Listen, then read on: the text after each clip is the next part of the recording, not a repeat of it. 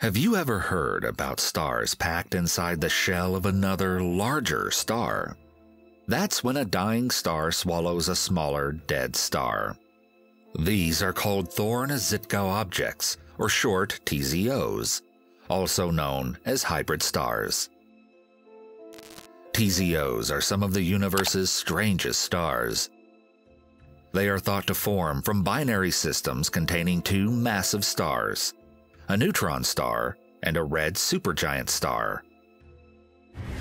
When a neutron star, a remnant of a giant star that died in a supernova, gets sucked into a red supergiant, a dying star, it's called a Thorne-Żytkow object. These objects were hypothesized by Kip Thorne and Anna Żytkow in 1977.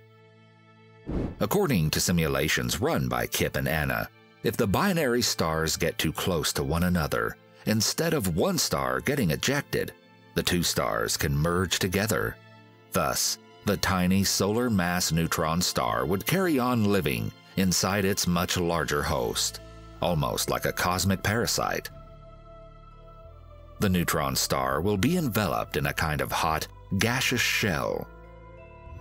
Now, the burning and circulation of the shell's gas will create new elements. While typical stars rely on fusion to power their lives, TZOs rely on the strange spheres of neutrons now at their cores. Astronomers haven't yet found a Thorne-Żytkow object, but even if they exist, finding one will be very hard. A TZO should appear virtually identical to a very bright red supergiant, and based on calculations, it's possible that between 20 and 200 of them currently exist in the Milky Way.